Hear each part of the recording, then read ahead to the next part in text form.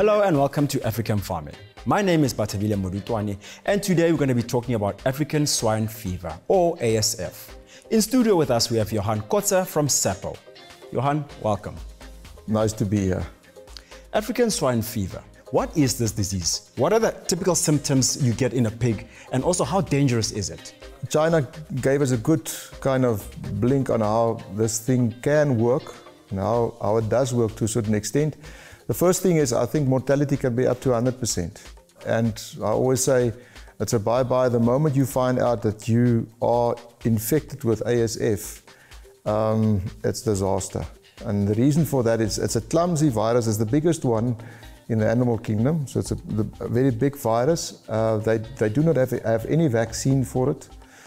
So if you have the virus, the only way to do it is you need to maintain it. And the way you maintain is literally to cull the infected animals, and then what you do is you protect the rest of the herd.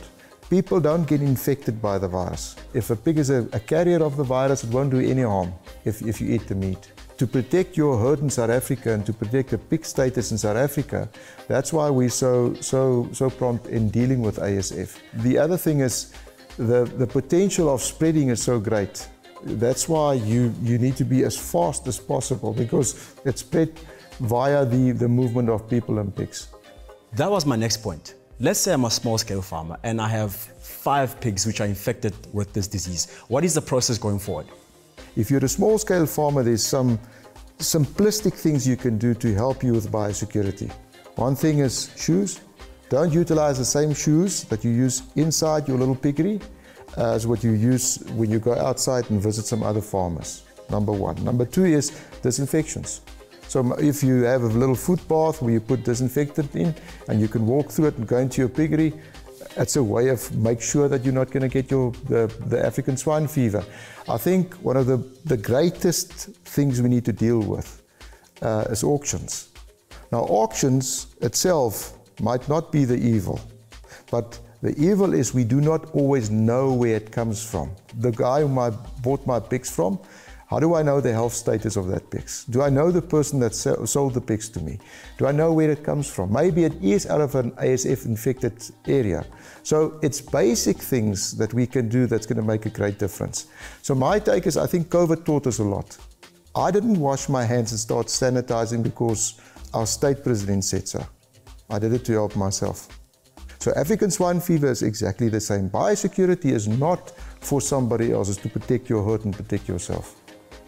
Now, what is SAPPO doing in terms of helping small-scale farmers when it comes to education of this disease? Because the last thing I want is to lose 100% of my livestock. That's not going to fly. So I think we put a lot of time and effort into training. We have a training center, the Bainsfield Training Academy, where we do practical training for a week, which is extraordinary because you can go into a piggery and you live there for a week on the premises, and we teach you how to work with pigs in the piggery. And I think there's a lot of focus on biosecurity and the way to farm in such a way that you make sure that you secure your own kind of asset. I think the other thing that we do as SAPPO, we run some awareness campaigns where we have a simplistic flyer which is in a comic version.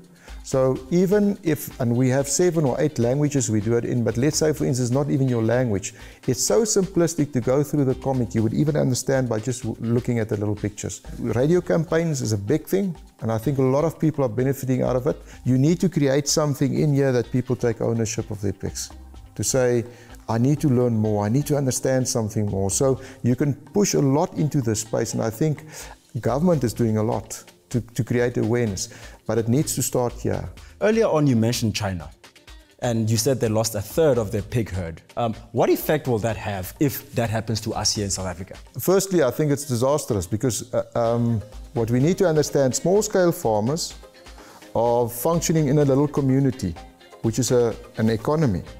So, and it's normally peripheral. So if you take it out of that community, you literally put that little community in poverty. So we may not and we must not underestimate the value of small-scale farmers and the role they play in little communities. Okay, so you ask me what would happen. Let's say there's no more pork. All of a sudden there's a greater demand for beef, for chicken, for fish. What China did was China disrupted the world. So because they're a world player, 50% of the total sow population in the world is in China. When they lost that herd, they disrupt the world of pork all over the world. So it's about exports, imports, it's about where certain feed goes. Can you imagine how much feed they consumed? Just in the pork industry itself, how much grains went to China. So that was a major disruptor in the world. Johann, thank you for joining us. Yeah, what a pleasure. Thank you so much. Please remember to log on to #AfricanFarming or AfricanFarming.com for more conversation. And remember, we farm better together.